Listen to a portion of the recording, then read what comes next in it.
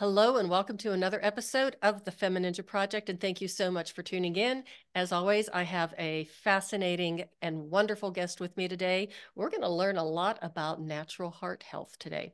His name is Dr. Jack Wolfson. He is a board-certified cardiologist, best-selling author, husband, father, and the nation's #1 natural heart doctor. For over 2 decades, more than 1 million people have experienced the transformational power of his courses and events. He is named one of America's top functional medicine doctors and is a 5-time winner of the Natural Choice Awards as a holistic MD. His book, titled The Paleo Cardiologist, The Natural Way to Heart Health, was an Amazon #1 bestseller. He and his team are passionate about preventing, treating, and reversing heart disease naturally while reducing and/or eliminating pharmaceuticals and dangerous surgeries. Dr. Wolfson, thank you so much for being here and welcome to the show. Thank you so much, Cheryl. It's a pleasure to be on. Excited to talk and share my message of health and wellness. And listen, cardiovascular disease, #1 killer worldwide, as you know. Clearly, whatever war pharmaceutical companies are waging against disease, it is not successful. And of course, that's by design, because it's the war they're waging is on the public and on government and insurance companies in order to bilk them out of as much money as they can. So I'm very excited to share the message of true health and wellness to your tribe. Thank you again. Thank you for being here. And I love the fact that you just tell it like it is right from the very beginning. I love that. So tell us, you were a cardiologist in, I'm guessing, a traditional medical practice. Yes, I like to say that I was kind of born into the medical industry. My father was a cardiologist, and therefore I'd say, in utero, like in my mother's womb, I'm listening to conversations about cardiovascular disease. And growing up, that's all that I listened to. My father, talking to his friends and colleagues about heart disease.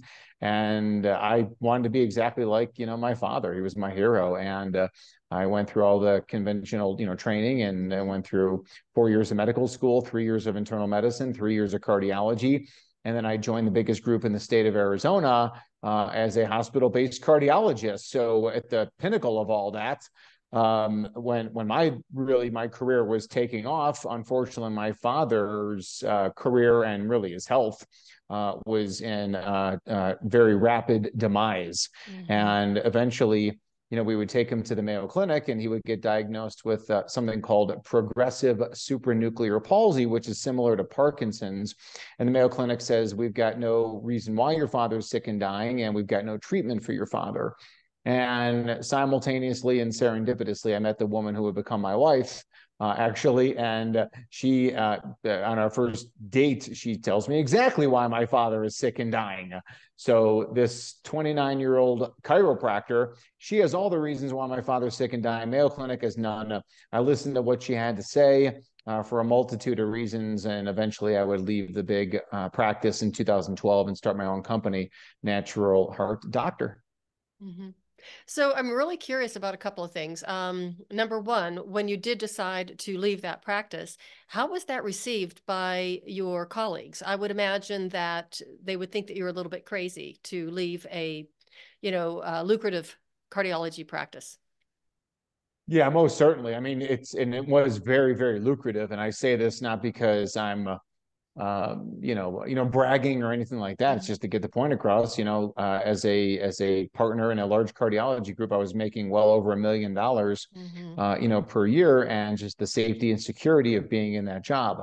So the other cardiologists, given the income and given the safety and the security of that job, why would they want to give it up? Why would they want to learn anything different? Would they accept anything that was different? So you're right, Cheryl, my message was not very well received, although I was, as you pointed out early on in this interview, I was very vocal in my beliefs, and of course I still am. So, Mhm. but again, I quote this from Upton Sinclair in the book The Jungle, from my hometown of Chicago. Mhm. It's hard to get a man to understand something when his job depends on him not understanding it. Mhm. It's just the way that they are. Again, they have to be confident in what they're doing, and listen, to give up the money, to give up the security, they're just not going to do it. But and finally, I'll wrap this up. The senior partner in the group, actually, the guy who was the managing partner, he sat me down one day back in 2011, Mhm. and he said, "Listen,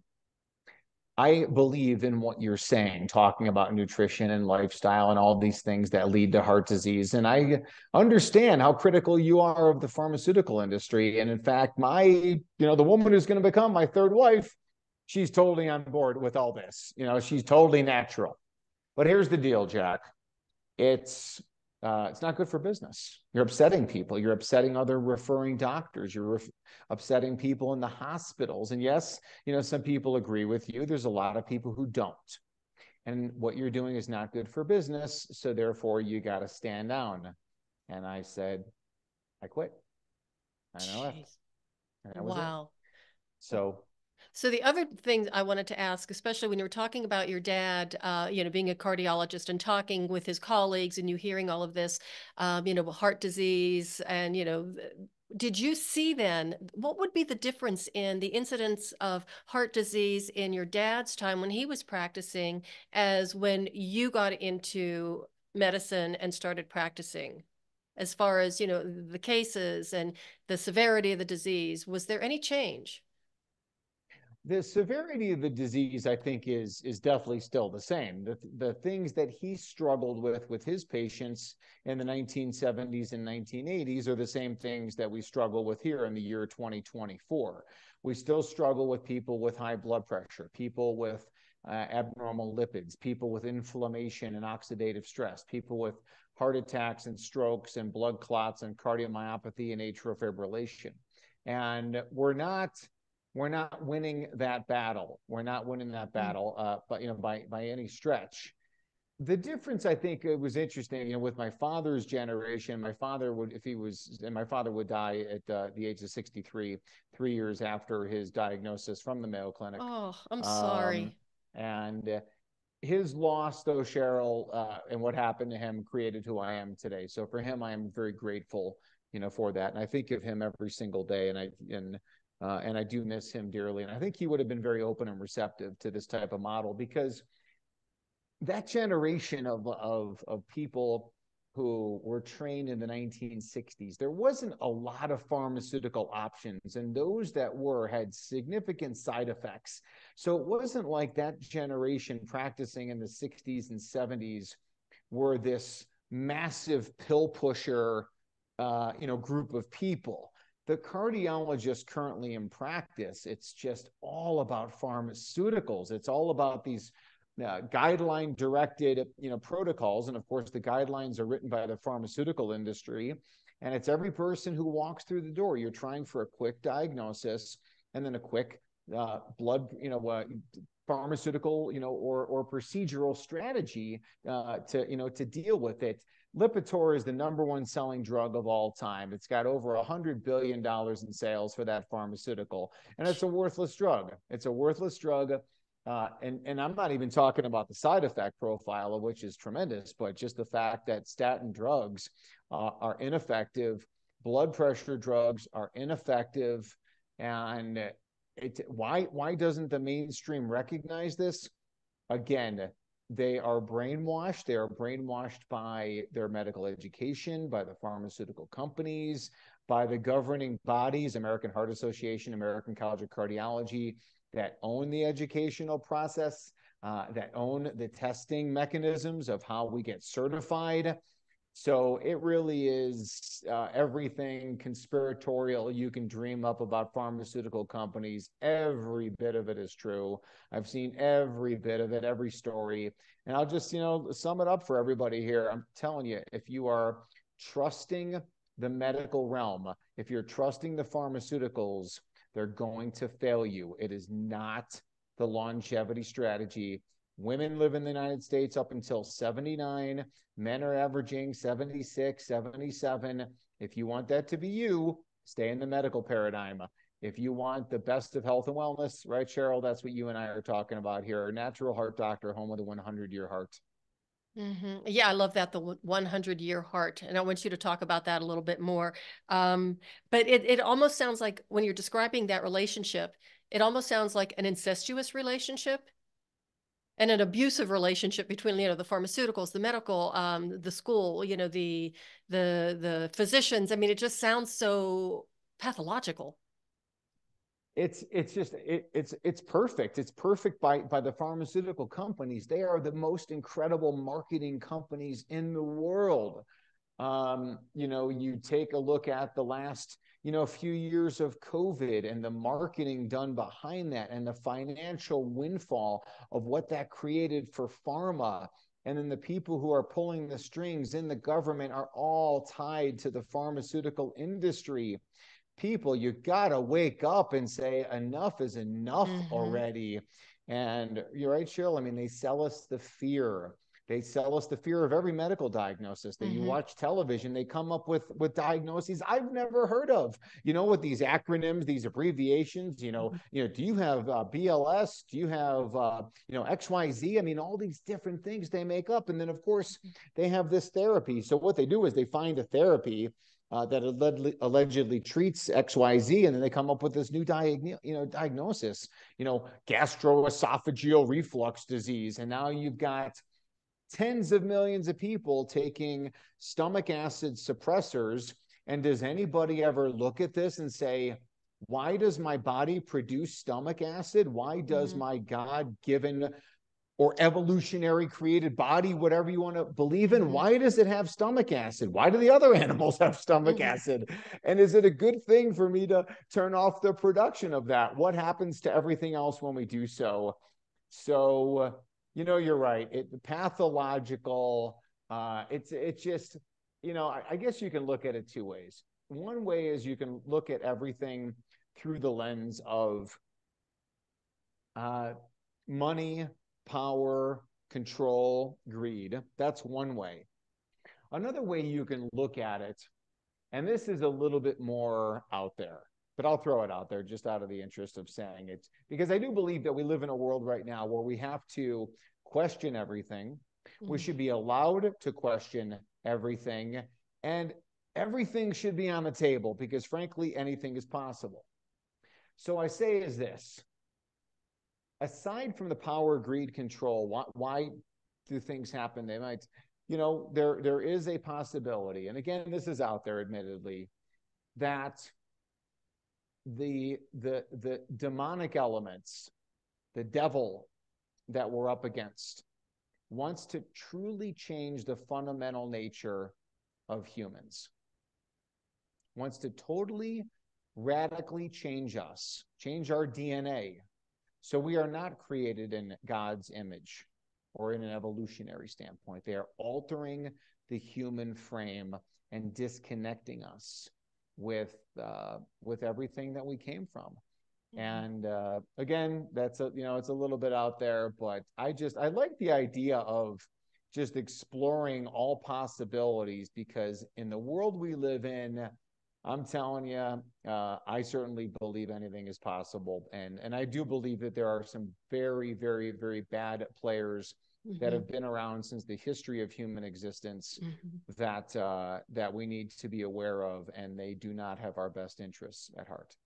Well, in the world that we're living in right now, it just seems that there is something nefarious going on. It seems like there is something that it makes no sense. It's almost like the world's gone crazy a little bit, but it has been building for a long time. Yeah, trust no one. I mean, I've always had issues with trust anyway, my entire life, but now I'm very suspicious of everything. I don't understand why all of a sudden, and I love how you said how they find the cure and then they make up the disease for the medication that they just created. Because I used to say that several years ago, and it was actually several years ago, because they were coming up with, what is this disease? I've never heard of it before, but hey, here's this medication. And when you turn on the television, all you see are these people who are dancing around because they're taking this pill or they've got this injection and they want to do this to lose weight. And it's really kind of sick. And Well, one of my favorite things, and that's, I'm saying that with air quotes and sarcasm, is the side effects of some of these wonderful, magnificent drugs that we should take because they're going to make us healthy. And then the side effects, but don't worry about the side effects because there's another medication for the side effect. So pretty soon, we're not humans listening to our bodies and paying attention. We're numbing our self-awareness and we're turning into a chemistry set or a chemistry experiment. yeah, it's in the commercials that you're referring to, they are, and just for society to open up their eyes and see how they're selling us on the sickness, paradigm.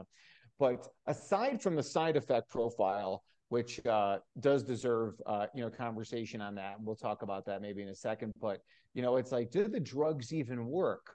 So if you take a blood pressure drug and it lowers your numbers down, does that do anything for you? Does having lower numbers, does that matter? No. You want to know, if I take a pharmaceutical for my blood pressure, will that lower my risk of having a heart attack, stroke, and dying? And that's very questionable. And many studies show no. If I take a cholesterol drug, it may lower my numbers down, but will it lower my risk of having a heart attack, stroke, and dying? In fact, some studies say no. And ultimately, at the end, and that could go on for blood sugar, that can go for weight loss drugs, all these different things. But ultimately, at the end of the day, it's not about best case scenario lowering your chances of a heart attack from 5% to 4% on a yearly basis. It's about, how do we get to 0% chance of having a heart attack, right? Mm-hmm. Cheryl, you're an active woman, you don't want to have a heart. I don't want to. Oh, well, now I'm at 4%. I was at 5%. Thank you, Pfizer. Like, no, I don't want that. I want to be in the 0% chance of dying group and the 100% chance of living until I'm 100 group. But I mean, just and like, to the side effects, if you think about the side effects of let's just say statin drugs, right? So you take a statin drug to lower your cholesterol down, yada yada. And that leads to a couple things. One, your blood sugar goes up. Statin drugs increase blood sugar. So now you're on a pharmaceutical for blood sugar. Statin drugs also lead to muscle aches and muscle pains. So now you're taking a little bit more aspirin or Celebrex or Vioxx, of course, which had all of their different faults to it and stuff like that. So now you develop stomach upset. So now you're taking a proton pump inhibitor like Prilosec. And because of that, now you're deficient in certain vitamins and minerals, and that leads to neuropathy. So now you're on, something for your neuropathy, gabapentin or something like that, which then has more side effects. So you're right; these people wind up on 7, 8 pharmaceuticals, and they're all over, they're all around us. And then, of course, because all the pain and things like that, then all these people wind up getting addicted to narcotics. And then they jump behind the wheel of the car and they're driving around society where, where your family is and my family is. And that's our situation. Mm-hmm. Now, what could possibly go wrong in that situation? Just about everything. Just What I about don't everything. understand is why people don't get incredibly frustrated when they get on that. One of my guests called it the doctor dance, with all the medications and everything. If they don't realize that they're not feeling better, and in some cases, maybe even feeling worse, why do they still continue to do the same thing and take the same medications or do the same type of protocol? That's just, for me, I would be asking, why am I doing this? Why is that not more commonplace? Although I think it is becoming more commonplace, than it was before. I think our generation, younger generations, they're looking at this and saying, "Hey, I don't want to swallow all these pharmaceuticals. I don't want to live, how my mother did, my father did, aunts, uncles, whatever it may be." Why don't people change though? I think, once again, it's just kind of, you just kind of keep going down that same road, the same road, traveled. I think people are fearful of changing out of that, because again, they've been with a particular doctor, they trust the doctor. And I think ultimately a lot of times they don't know there's an alternative. They don't know where else to go. And then finally, I'll say, I think the pharmaceuticals are so brain damaging. In addition, what I would say, because our methodology at Natural Heart Doctor is eat well, live well, think well. So when you violate eat well, live well, and think well, you're not capable of making these more executive-based decisions to opt out, and even to find wrong. Like their brain is just so altered by living in this society that they're not even able to see a way out of it. This is a little melodramatic, but that's what I do. It almost sounds like Stockholm syndrome. I think in so many cases, I mean, it really has to be, where it's like people, how can you be someone who winds up you're at the same doctor, and then you have, stent, bypass surgery, another stent, another stent. How do you not wake up one day and say, this isn't right for me? But again, their marketing message, their message is, I mean, this is a 1.5, pharma is a $1.5 trillion annual industry. Numbers that we can't even fathom. I mean, how do you wrap your heads around? I mean, yeah, I can recognize the number. I know it's a 1 and a 5 and a heck of a lot of zeros, but the power behind that machine, it's impressive. It's very, very impressive. But we are going to fix it. We're going to fix it. It's impressive, and it is incredibly infuriating, because it's almost, it insults my intelligence as a human being. And I think a lot of people could feel that way too, because it's taking away our own authority, our own personal power, that we're smart enough that we can start looking into natural alternatives ourselves. But we end up being so bombarded with this information that even if we don't believe it or we're not paying close attention, our nervous system, our brain is recording that information. It's not judging whether it's right or wrong, accurate or not, but it's just recording it, and it's actually changing the pathways of our brain and the way we think and what we believe. Yeah, I mean, most certainly it's doing damage on so many different levels, of what that is.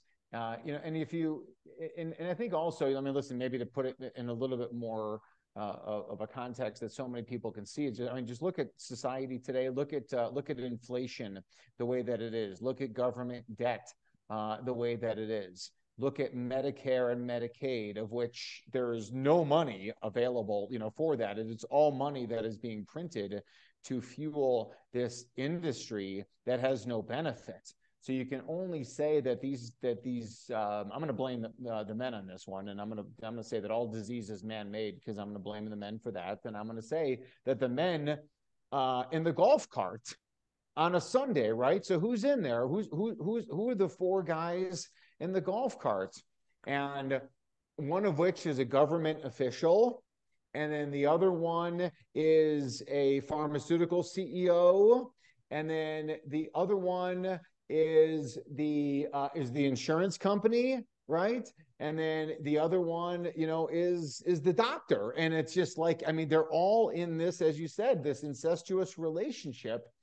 And there's no one to put on the brakes. Because I would look at this, Cheryl, and I would say, we know, for example, that the majority of stress tests being done, let me say it, I know that the majority of stress tests being done, and this is in the medical literature, are unnecessary.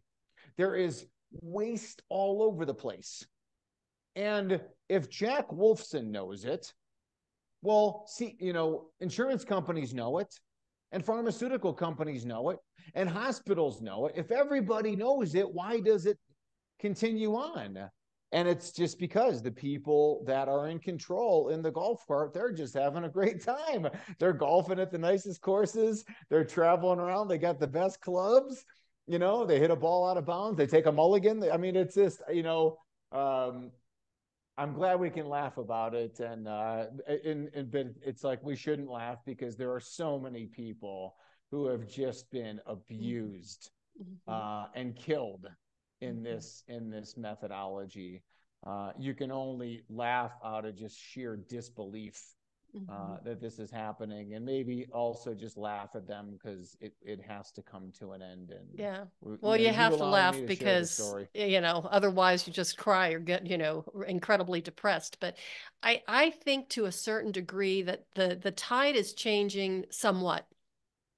I've talked to several MDs who have left lucrative practices to go into alternative medicine. One was an orthopedic surgeon who became so discouraged at, having to repair the fractures that he finally had this, mental head smacking moment. Why aren't we helping and coaching our patients to prevent fractures rather than put them together after it happens? So I think that there is a little bit like this huge ship is turning a little bit, that there are more people who are seeing this alternative health and natural healing, the benefits of that. Well, I mean, listen, you spent 20 years as a respiratory therapist. And if you look at all those people, let's just say with various forms of lung disease, every one of them could be helped out by natural holistic strategies. Every single one. Yet, how many people get that information? Oh, you, sir, should really stop smoking. Oh, really? I haven't heard that since the 1960s. Thank you so much, Cheryl, for telling me to quit smoking. Great advice. Oh, by the way, make sure you check your house for radon. Okay, my house doesn't have radon. Now what? Now what do I do? What can we do to help those people? Just like you said, your friend, the orthopedic surgeon, who you interviewed. It's just, from a respiratory standpoint, there's so many different things, how the foods we eat can help our lungs and how the foods we eat can hurt our lungs, how we sleep, how much sunshine we get. What is our air quality like? Are we exposed to mold mycotoxins, other environmental toxins and pollutants, off-gassing of VOCs and other chemicals? Are there certain physical activities and movements that we can do? Are there breathing techniques that we can do that can heal and support and even cure these people? The answer is yes, yes, and yes. But what do we do? I mean, as a pulmonologist, it's just all pharmaceuticals. Here's some steroids. Here's some beta agonist. Here's this new pharmaceutical that's invented, and that's all that's being done for these people, and it's pretty sad. Yeah, years ago I was diagnosed with asthma, and I kept saying, you don't understand. I don't have asthma." And the allergist said, he laughed, and he said, "Oh yeah, no self-respecting respiratory therapist has asthma." And I said, "Look at all my PFTs. I mean, they're all 100% or better. And no, you have got to take these inhalers because if you don't, you're going to damage your interstitium." And it's like, well, I know what my interstitium, and I don't want to damage it. So I did it for a while, but I kept saying, I know I don't have asthma. So I just went cold turkey, stopped taking them, and ended up doing like this little breathing practice. And all of a sudden I was fine. But it Yeah, was like, yeah, you have to take it or else you're going to hurt yourself. You're going to damage something. Your tissues will never, be normal again. well, that brings up a great point right there that, again, doctors are notorious bullies. Like they are some of the original bullies in the story here. And the doctor, comes in and it's just my way or the highway. And I think that our practice at Natural Heart Doctor, we really talk about this being a partnership. This is not a dictatorship. This is not me barfing out all these commands towards you. This is about us discussing the best way moving forward. I have to give you education. I have to really take a good history. I have to have good follow-up. I have to, do all these different steps, along the way. But, again, the doctors, if you're thinking, okay, well, I'm going to ask my doctor, hey, is there an alternative approach to whatever my condition is? They're going to say no. They're the same ones that, put you on those pharmaceuticals, put you on that plan, and they're going to defend their methodology, hook, line, and sinker. And it's, yeah, it's definitely unfortunate. And I tell people, listen, go out and get a second opinion, get a third opinion. Mm-hmm. This is the age of the internet. Or someone's like, "Oh, Cheryl, you like Dr. Google?" And you're like, "Yeah, I'm Dr. Google." And what I did is that I Googled something and it took me to the medical literature on PubMed.gov. And I saw these original studies, and it turns out that, yeah, breath work is effective for people who are labeled with, asthma. And it turns out that, by eating more seafood, I lower the risk of atrial fibrillation, stroke, heart attack, and dementia. So, or people like, oh, you're just another mommy blogger. Yeah, I'm a mommy blogger who happens to go research on Google to come up with the data. Why the medical doctors aren't doing this, I don't know. But I'd sooner put my health in the hands of a mommy blogger or Dr. Google than I would any other doctor as it relates to chronic disease. Mm-hmm. Well, especially if it's a mommy blogger, boy, you don't want to make a mom mad. They want the truth. Yeah.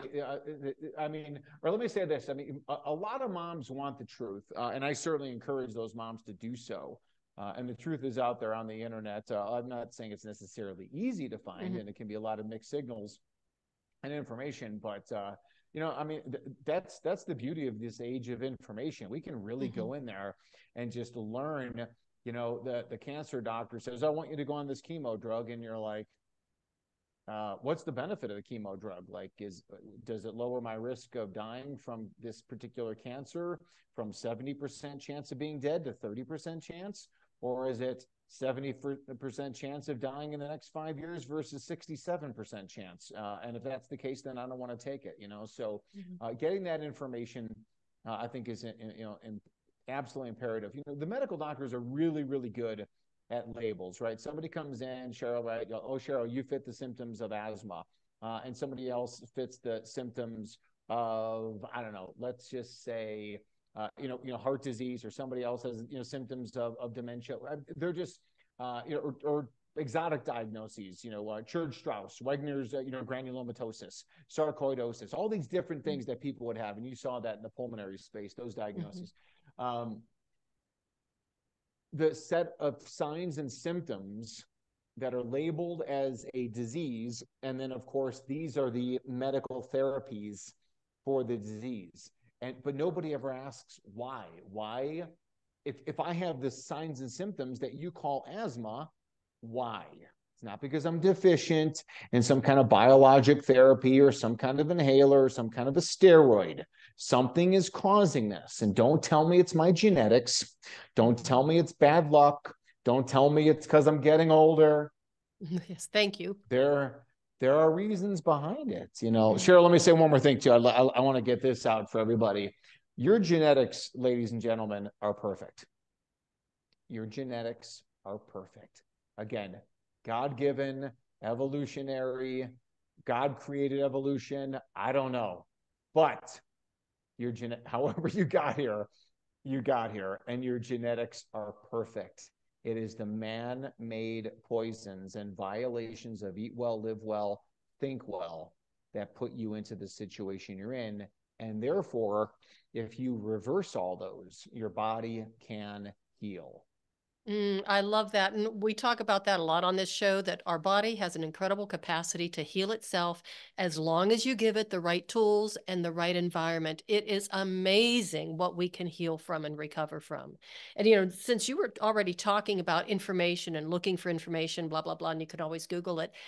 I just want to make a point right now, especially for the listeners, to go to Dr. Wolfson's website. That website is a wealth of information.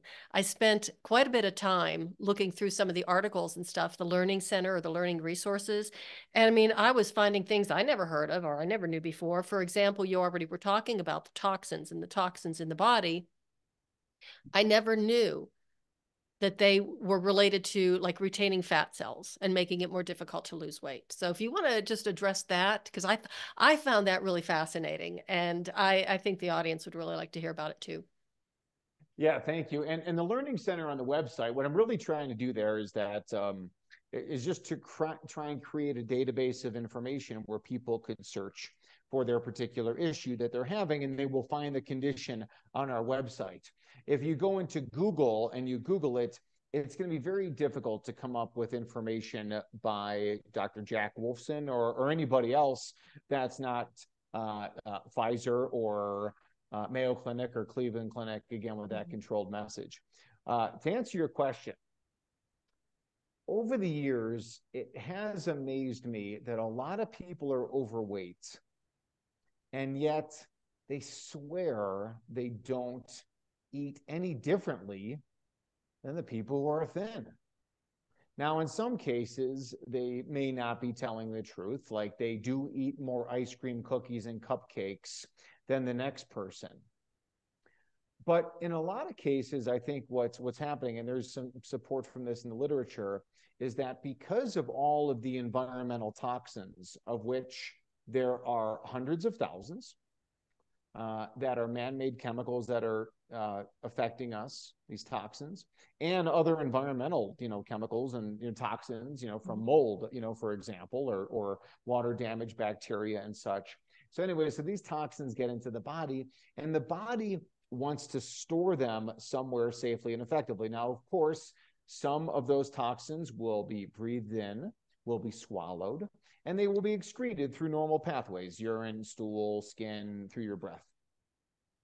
But those that are not excreted, the body wants to store them. And it does, the body is smart. It doesn't want to store toxins in your liver or in your brain or in your heart, things that are extremely useful. It stores these toxins in fat cells.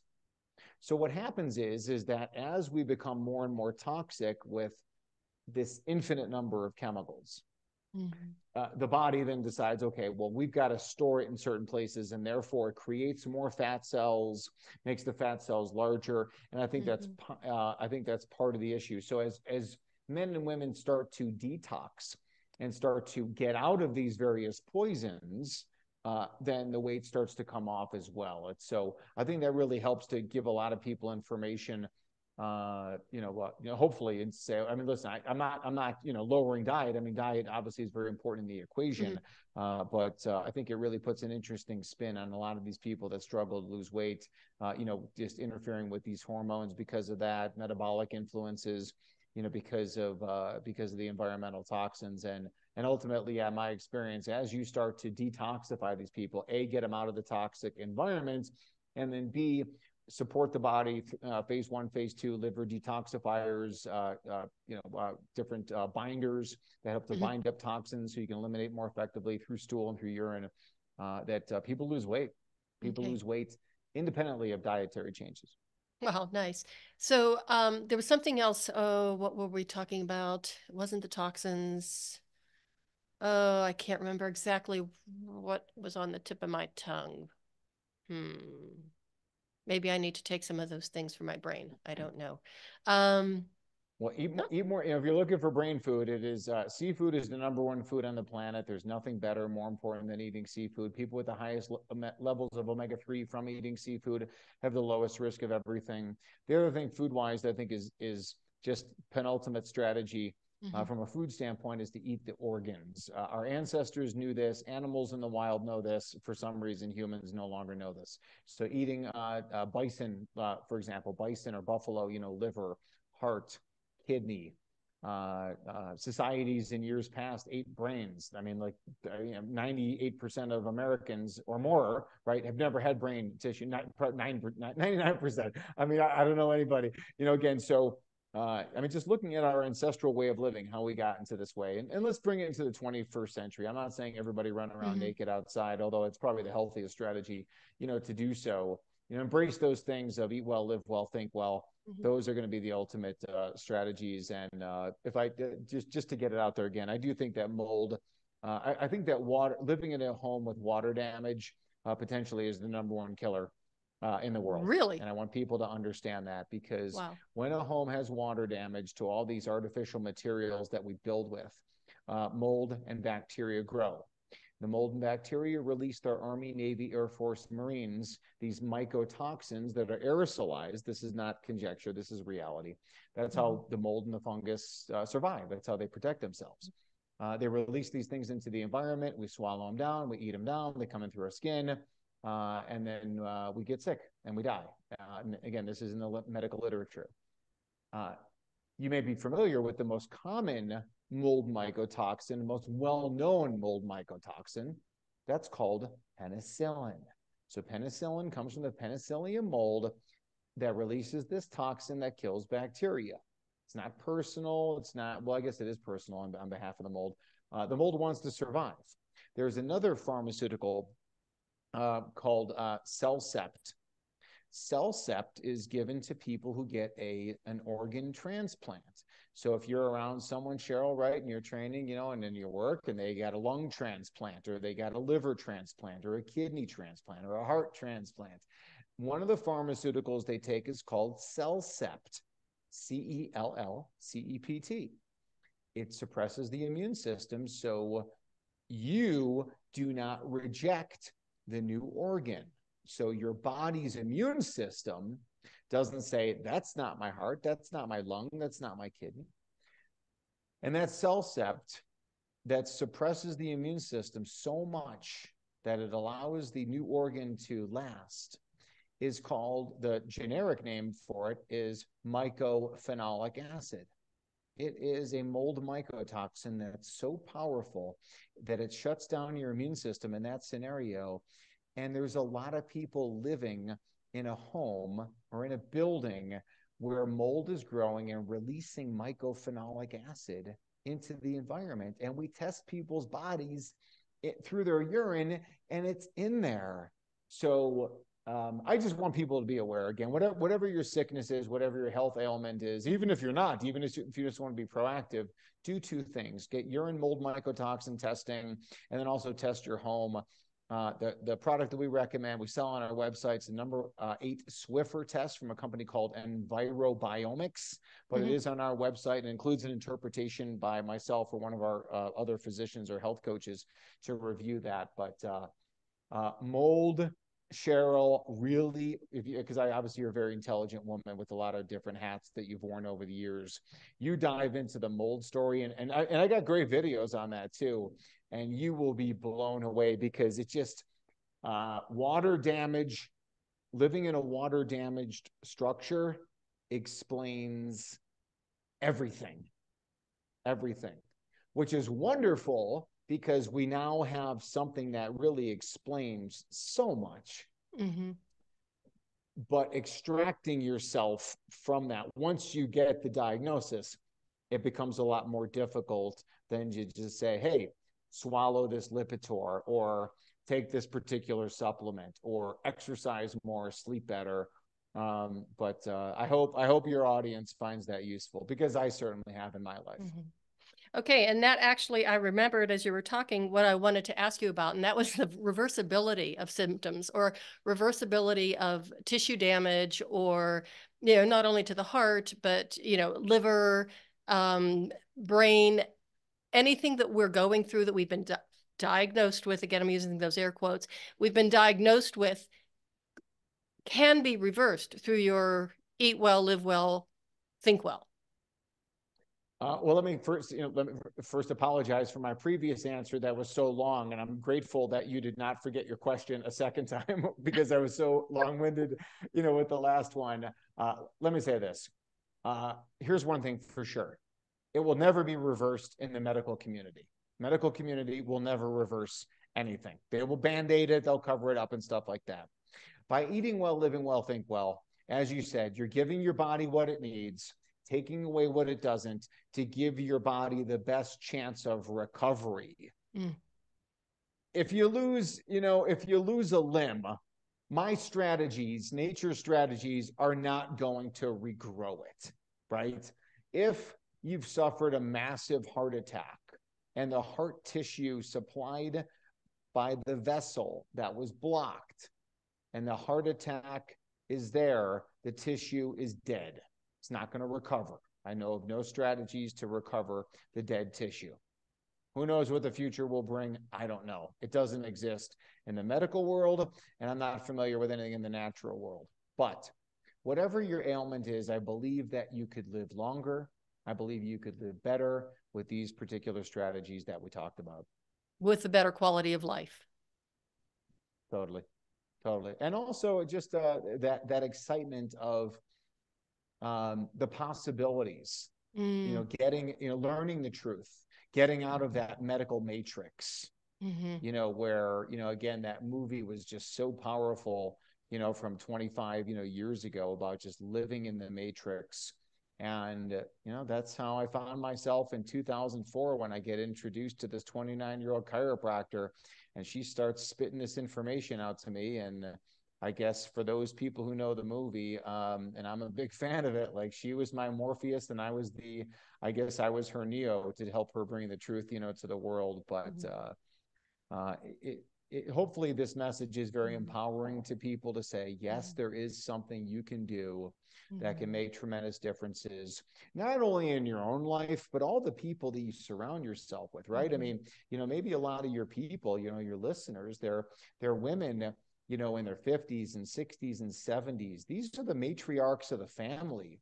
Like, how inspirational. I mean, this gets me emotional, but I mean, how amazing that is to be the inspiration, to your family. And like, look at mom, look at grandma. Like, grandma doesn't eat the crap anymore. Grandma lost, 15 pounds.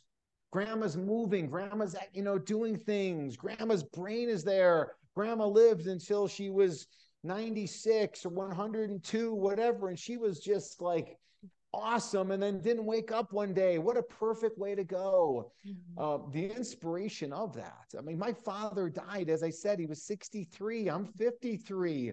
I've got 4 children, 16, 11, 6, and 3. I don't want to die. I don't want to die. And yet I see people dying all the time, or they are slowly, dying, and they're sick and they don't do the things, they want to do or they can do and should be doing. So, the best time to get healthy, obviously, was many years ago. The second best time is today. So good luck to everybody. And just just start. Everybody's one meal away. I mean, we're one meal away from getting back on track. Like, the last meal may have included, cookies, cupcakes, ice cream, fast food or whatever. But what if the next meal is free-range, grass-fed, grass-finished, a bison burger with a gluten-free bun and some vegetables and a side salad? Like, I mean, like, or for breakfast, instead of having pancakes, you had a 3-egg asparagus omelet, and I'm talking about all the yolk and stuff like that, because that's all another story. You know what I'm saying? It's just like we're one meal away from getting back on track. We're one day of movement, of exercise, of getting back on track. Like, you know what? Starting today, I'm gonna walk 2 miles. Starting today, I'm gonna go to sleep a half hour earlier. Normally I go to sleep at 11. Tonight I'm going to make it 10:30, and I'm going to get on that track. So we can do it. I'm not saying it's easy, and society is against us, but we could do it. And like I said, just get started, and don't try and change everything at the same time, because that's overwhelming and that gets discouraging. But like you said, even just one small thing, that 30 minutes going to bed a little bit earlier, or instead of having the cookies and the ice cream and the cake, for dessert, why don't you have like a nice herbal tea or something like that? Just something small makes a really big difference, and it adds up. It's like I always say, it's like putting change, our pocket change in a bucket. Before you know it, that bucket is full. You got $300. Or taking the money out, and pretty soon you're empty. Love it. Love it, love it, love it. I mean, listen, eat more seafood, people. Try and eat organs or the organ capsules. Another commitment I think is great, Cheryl, too, is, as we record this, we're just into the new year. What if you were to make a commitment to say, I'm no longer going to eat processed sugar. I'll eat fruit. I'll use raw honey. I'll use organic maple syrup, but I'm not going to have anything where SUGAR is in the label, So, I mean, because that I think is realistic for a lot of people, because giving up sugar is not easy. Another thing I love to vilify, although I love to consume, although I don't anymore, and I did, was alcohol. I don't think alcohol is the friend of anyone. Anyone who says alcohol is healthy in any way, shape, or form is mistaken. So we'll let that simmer a little bit. Well, I bake. I don't bake a lot, but I like to bake, like banana breads, muffins, that type of thing.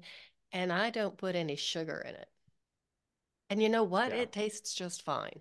My husband doesn't think so, but I'm slowly, again, baby steps, trying Yeah. to get Well, it. let me look. Yeah. I mean, it sounds delicious. I mean, and I tell people, right? So I say, eat more seafood, eat more nose to tail, grass-fed, grass-finished animals, always gluten-free.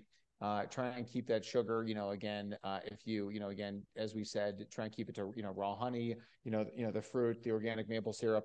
And then to that end also is that, make it all organic, get the chemicals out of the food, no matter Mm-hmm. what you're eating, get the chemicals out. If you Mm-hmm. like, if you like cookies, cupcakes, ice cream, just make it organic, and that Mm-hmm. way you're getting the chemicals out. I'm not approving those things, but if you're going to do it, just do it in a way that does it without the chemicals. Okay, so where can people get a hold of you? How can they get in touch with you? How can they follow you? By the way, you've got a great YouTube channel too, as well as your website. So just give us some of those links so the audience knows where to find you. Oh, and where to find your book. You got it. Thank you. So the website is naturalheartdoctor.com. Like you said, there's a great learning center in there, and we've got tons of videos and articles and Mhm. information. We've got excellent online courses, more and more stuff coming, webinars coming. And then for the book, if you want to get a copy of the book, it's free. All you do is pay shipping, freeheartbook.com. You get a Wow. copy of the Paleo Cardiologist. And yeah, we talking, nutrition in there, but it's also about the ancestral lifestyle. Mhm. That's so important. And we got chapters on top, tests that you need and top supplements. So it's great information. And yeah, we're on social media. We're there. I mean, I think social media has its place, going forward, and we want to be Mhm. careful about how much we use, of it and how we spend our time on there. Mhm. But we try and put out really beneficial information. Okay, I have one more question for you. Well, actually, two, I lied. Okay. So the first question is when that 29-year-old chiropractor on your first date started to tell you, what was wrong, did you have like a little bit of a gut wrenching reaction, like, are you kidding me? Are you going to be telling me? Or were you like, okay, just tell me more? Yeah, I like to say this, I listened for three reasons. Number one, she's smoking hot. Number two, I saw the sickness in my father. Mayo Clinic has no idea. And here's the 29-year-old chiropractor who's got all the reasons why my father's sick. Number three, I saw all the sickness in the hospitals. So what she had to say made perfect sense. The hospital's a revolving door, right? People come in, here's a stent, here's bypass surgery, here's pharmaceuticals, and then they come back in a few months later, with either side effects of meds or recurrent health problems and stuff like that. And then, of course, I guess number four in that, well, why I listened was because, yeah, I was selfish. Like, I didn't want that to become me. I'm like, wow, this is interesting. I don't want that to be me, and I've listened to some strategies of how I can change it, and really in retrospect, it just seems so basic and so easy to understand. Like, oh, this is the brilliant information: eat well, live well, think well, and it really is that easy. But the medical doctors, they don't get that training, from day Mhm. one. Pharmaceuticals, procedures. We never talk about nutrition, lifestyle, healthy thought processes. It's unfortunate. You're talking about some of the smartest men and women in the world that are in the medical fields, and they're just brainwashed. They just know what they know. Cheryl, it's like if you and I, went on a trip to Mongolia, and we're like walking around, and they're like, "Oh, look at these two idiots. They don't speak Mongolian," and we're like, "We're not idiots. I never learned whatever language you're all speaking here in Mongolia." So that's what it amounts to. And yeah, the more and more we can wake up these medical doctors to the reality, and I think we're doing that. So Mhm. I think the Excellent. future is positive. Okay. And then the other thing, the last thing I wanted to ask you is to put yourself back in time, brand new, just graduated, just finished medical school, beginning of your career. Would you have ever imagined at that point in your life what you would be doing now? No, no, 1,000% no way. No, no way, no way, shape, or form would I ever imagine that. And I think, I did hear somebody say this pretty recently. When you're trying to, whether you're trying to get a message out there or influence people or tell your story or how you are personally, as you are right at this moment, fall in love with your past. Fall in love with everything that's ever happened to you. because here you are. And this is who you are. It's made everything that you are right now. So if you appreciate everything and every experience and every opportunity and every failure that you've had, and say, here I am now, and going forward, what I can do and what I can become because of everything in my past, then it's a great thing. Because I could look back on it and say, oh, I wish I knew this when I was younger, and I wish I did this, and I could have saved my father. Yeah, on and on and on. So all that stuff, as you know, it doesn't do any good dwelling on the past. But if I thank everything in my past for where I am right now and where I'm going, I think that's a good thing. Excellent. Well, thank you so much for being here. I really appreciate it. Great conversation. Before we sign off, do you have like one final little pearl of wisdom for the listeners? I know you've given us a lot to think about, a lot to chew on, so to speak. Just a final little thing to leave with them. Yeah, I mean, there's so many different things that I could say. Let me just kind of reiterate, back to the mold story. I just want to say it one more time, and the water damage in your home. Please check that out. Don't say, oh, my home is brand new, or we just checked it and stuff like that. Just please check it out. Test, don't guess. There's tests to be able to check it out. Please do so. It's very important. I love that. Test, don't guess. Boy, that's pretty powerful. Well, thanks again for being here. I really appreciate it. And everybody, thank you so much for listening. Do share this episode with everybody you know, especially if they're really interested in improving their health and their wellness and their level of function, and who wouldn't be interested in that. And it's just really so much great information to think about. Do go to Dr. Wolfson's website and check out his articles. So much incredible information there as well. And remember, just your health. If you don't have your health, you don't have anything. And that is the way of the FemiNinja.